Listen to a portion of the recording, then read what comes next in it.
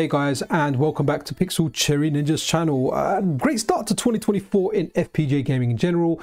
The Analogue Pocket received a firmware update. So we had the big update on Christmas Eve, the 24th of December 2023. Now on the 17th, so I'm filming this part on the 18th, but on the 17th we received an update, 2.1. Now 2.1 addresses some of the issues that came with 2.0, and one of the biggest things was, right guys, the reason that I've started this this video with the Neo Geo core is because I'm going to hold down the analog button, I'm going to move the D-pad right.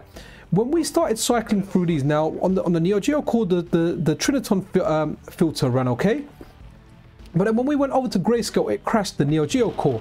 That problem seems to have been resolved now. As well as that, when we go through some of the other Game Boy cores, I can't remember which ones it like, but I remember as soon as I went to grayscale, it just crashed the core. But that's no longer an issue now. Now really you can use any filter with any core, guys. And like, I have to say, I like some of these GBs, these Game Boy or the Game Boy Advance like LCD ones. I think it gives it a unique look. You know, when playing this, especially in handheld mode, it looks like, it really does look like the best Game Boy game or the best handheld game you can get out there. So you can use all the filters to your heart's content. They all just work. They work really, really well. Now, in order to do the update, it's fairly simple. Grab yourself a micro SD card, put on the update file on the root of the SD card, slap that into your Analogue Pocket, and it will do the update. Alternatively, you can just use an updater, and the updaters do pull down the firmware for you. So there's different ways of going about it. Go with whatever is easier for you. Now if you have the dock, what you want to do then is, once you put your Analogue Pocket into the dock, it will prompt you to update the dock from 2.0 to 2.1 as well. I've done that, so I've updated. I'm fully up to date. My Analogue Pocket unit is up to date and my dock is up to date. So that's really awesome. But what this also brought as well, I kind of went over the video I did yesterday. I didn't have my Pocket with me, so we just went over the release notes. I just wanted to let you guys know. So there's a good chance a lot of you guys are actually on this update well before I am. I'm kind of on this now. I've done a couple of things to test the video, but really this is the first time I'm looking at it. So awesome stuff. Let's have a look at some of the options in here now, right? So if we just go in here and go to display mode, now it said something about like adjusting the Trinitron size. So let's go and put it on Trinitron, and as you can see, it kind of cuts, see the credits at the bottom and a little bit at the top. It's kind of cut it on my display. So let's go into size. And if we go to integer, okay, that reduces it a little bit. So we're not using all the space. Integer plus is, I think, what we had, which leaves a little bit cut out from the bottom and the top. Now, let's wait until we get an image, guys. Oh, by the way, this is going to be an unedited video where we go through stuff, unless there's catastrophic failure, in which case I might edit some stuff. See, with integer plus, you can see the credits at the bottom are kind of cut off. Here we go. All right, so stretch CRT width. I don't remember that in 2.0, so this must be something new for 2.1, but I'm not seeing any changes there. I don't know, maybe it depends on what kind of display you're using. So that's something you can just toggle off and on. So, okay, that's interesting, right? So let's go back out, and let's go back out again. All right, let's go back to normal. But here you go, you can pick all of them.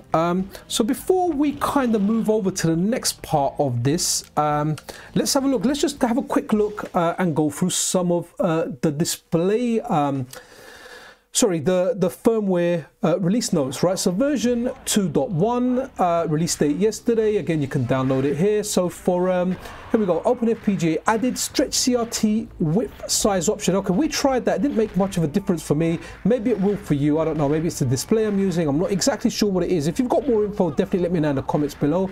Then fix CRT Trinitron settings not saving. Okay, that's good. So whatever settings you've saved for Trinitron, yeah, whatever you've used, it'll remember it next time. So that's a good quality of life feature. Fixed crash on some cores when entering display mode menu. Okay, that's good, right? So that refers to what we were just talking about, the Neo Geo. It doesn't crash there when we're cycling through the displays. And then fixed display mode bug where grayscale modes cause bad core communication. Again, that was what we're talking about with the Neo Geo. It may have also affected other cores. There's a lot of cores on the Analogue Pocket, and honestly, guys, I didn't go comprehensively through every single one in the meantime. But okay, let's have a look at this. This is what's really interesting here, right? This here, added target command support for files larger than 4 gig. Right. just take it at that, right? So if you are using the Amiga core, so a big shout out to Mazamars, right? The firmware comes out, Mazamars updates his cores within hours. I mean, this was released 7 hours ago. Mazamars dropped me a message when he updated this, so a big shout out to you, Mazamars, man. Love my bro, you're an awesome guy. So he updated it, and looking at the release notes of the Amiga core, iCache fixed for WD loader to work correctly.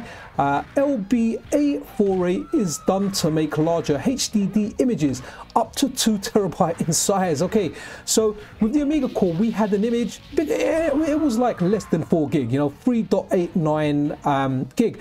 So it would fit within the file limit that you had on the Analogue Pocket. Well, that limit has now been removed. So what you can do with the Amiga core, and we'll look at that in a second, we can use the bigger image, the same image that if you've got a Mister you're using on that, which I think is around 9 gig. So you've got a whole bunch of extra games, a whole bunch of extra demos. You've just got the best version of the Amiga Vision kind of, you know, bundled front end that they make. So this is awesome stuff. And here you go, the joysticks are completely disabled when using the emulated mouse or keyboard. And then we've got audio mixing, still some work to be done here to get rid of snap or pops from the lower frequencies of 48 kilohertz. And then the final note here, some changes to the caching for the MPU to speed up some processes. Awesome stuff, man. And then we've got here from Amiga Vision. I'm not gonna go over to where the downloads are. You can check that out for yourself. So here's the Amiga Vision website. If you go into downloads, you've got the disclaimer here, which will do a search for archive.org. So they don't link anything, they only link to a search, right? So once you've got that search, initially you had a smaller version made for the Analogue Pocket, a specific version made for the Analogue Pocket. Now, what you've got now is you can use the Mega AGS, not the Pocket version, the big one, the 9 gig one. It will go on your micro SD card. And this is what I can't specify enough. You will need an exFAT micro SD card. If you've got like a FAT32 micro SD card, FAT32 limits file sizes to 4 gigs. So you'll have to redo your micro SD card from scratch and have an exFAT micro SD card. I mean, the easiest thing to do is if you've got another micro SD card, format it to exFAT, copy everything over, and then bang, you can have the larger image. And guys, the larger image, there's a lot of extra stuff in there. And it's amazing to have that, because on the Analogue Pocket we had like a diet version of the Amiga core. But you know what? Why talk so much about the Amiga core? I have updated it.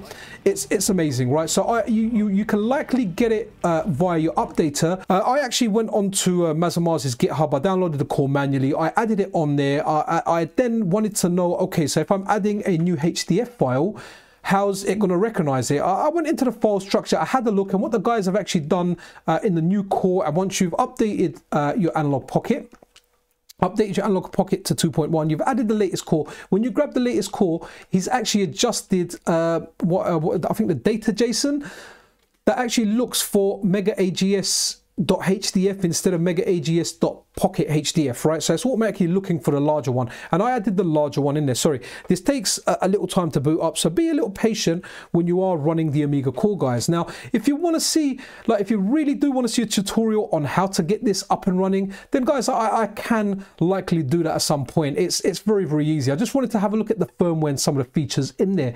But yeah, so you've got the larger version of there. You've got a whole bunch of other games on there. Yeah, man, I mean, look at it. Oops, I never meant to start a game, never mind. Hopefully it doesn't crash my capture card, because sometimes going from 50 to 60 hertz, because a lot of the Amiga stuff was on 60 hertz, at least on the Mister, it would crash. Oh, that might be a bit loud. Let me turn the sound down a little bit. Sorry if the sound was loud near the beginning. Right, okay, so, right, that's the Amiga core. Right, let's, ooh. And how do we get at it? Oh, it's here, right? That's it, isn't it? So, yeah, you press the select button, press delete. How can I? Okay, here we go. It should take us back to the list. So let's press select, get rid of that. Right, okay, so yeah, guys, there's a whole bunch of ways of checking the stuff on here. So we've got, you know, you can add your favorites on there, Hall of Fame, which will kind of give you the best games. But now we've got a lot more games in there. And guys, the Amigas are fantastic. It was a fantastic computer with lots and lots of good games, you know. Why play the new Prince of Persia, Metroidvania, right? When you can go back to the classic on the Amiga. Amazing. And the guys have done a great job binding the buttons. So a lot of platform games where up was jump. Well, now up isn't jump. They've there's a separate button for jump. And if you like pinball games, look, they've even got a section for pinball, man. I mean, this really is a great front end. You want point and click, you got a whole bunch of point and click stuff here as well. So this is a great core. If you want to see a tutorial on how to set this up from scratch, then let me know down below in the comments. Maybe I can do one when I've got a bit more time and I can kind of run through the whole thing. But let's now head over to, let's go back to openFPGA. Now, one thing I didn't do, I didn't use an updater, so hopefully my screen filters are up to date. Maybe that's something I need to do, and if I don't have that, then you know what, cool, I don't have it. So let's go Game Boy. You know what, let's go over to Badu 2's core Wicked, and let's run that. Right, okay, so yep, we're gonna have to, can you guess what game I'm gonna run? I am gonna run Tetris, guys. And yeah, that's nice. I'm so glad that everything's just kind of working, right? The Neo Geo core isn't so much, it's not crashing when you're flicking through the filters. The Game Boy one was okay. Hopefully I've still got the green one here. Oh, wicked, I have got the green one, so absolutely awesome. Love this green filter, love Tetris. So let's have a look at some of the options in here now. Again, I don't think there was kind of much new there. The biggest thing for me is the removal of the file size limitation, because now we've got the full Amiga Vision experience, not just the diet experience of that, but a full experience, right? So here we go. Right, so we've got all our different modes here, which is pretty much what we had in the previous one. What we've got here for mode settings, size, okay, so we've got integer and the integer plus, and that looks like, okay, so that looks like is it the nice? It is cutting a little bit of it out, right? Okay, cool. Yeah, that's really it, guys. I think that was the video I wanted to do. I just wanted to have a look at this firmware update, guys, and it's done well, right? So the two biggest things for me to take away, let's bring up that display again. So let's have a look at what Analogue have said over here. So right, okay, so yep, minor UI fixes. Added stretch size option, fixed CRT Trinitron setting not saving, fixed crash in some cores. Okay, so we've kind of covered most of that, haven't we? That's the main stuff here. Here's stuff here for developers. Added global hotkey to enable Analogue and X and disable Analogue plus wire. USB SD access at any time. Okay, cool, that's good to know. Maybe you don't have to enable that in the developer settings now. Fixed builds list to remember. Okay, what it last kind of remembered. Okay, APF, and again, this was the big thing over here. I didn't comprehend this yesterday when I was doing a video yesterday, and then I realized, wow, we can have that massive Amiga image, which is amazing. Definitely update your Amiga core, and a whole bunch of stuff here for developers. And then this one here, fixed pairing with 8-bit though N32.4 gigahertz controllers. So that's good stuff, guys. It's a welcome update. It's nice to see. I know a lot of us were waiting for an update for screen filters. Analogue said that it will be here before Christmas, and it literally just arrived before Christmas. It was like it came on Christmas Eve, but they delivered, right? And what's really nice to see is early in 2024, not even a month goes past, and they've added some tweaks and some fixes which addresses some of the issues on there, and they've removed the file limitation. So I don't know what other opportunities this would open. I'd love to get an Atari ST core on the Analogue Pocket, and hopefully it can have something. It can have like an image like the Amiga Vision one, but for the Atari ST. But that's it for this video, guys. I hope you enjoyed it. Definitely update your Analogue Pocket. Update from 2.0 to 2.1, or if you're on an older firmware, you know, update, because you've got a good firmware. Use an updater to fetch some stuff. You can do stuff manually. We've got plenty of options now. But that's it for this video, guys. Wanted to have a look at some stuff. It's coming along nicely. 2024 is a great year for FPGA gaming. The Analogue Pocket is just coming along so nicely now. Like it's such great value having a dock. I mean, for me it's a handheld. I got the dock to capture stuff for videos, which obviously I do a lot of Analogue Pocket videos, but it's great value to have. If you haven't got a dock, I'd recommend getting one. I know it's expensive, but if you don't have something like a Mister, it's a very good experience playing it on the TV now, especially with all the screen filters. But that's it for this video, guys. I hope you enjoyed it. Take care of yourself. Be good to one another. This is Pixel Cherry Ninja out.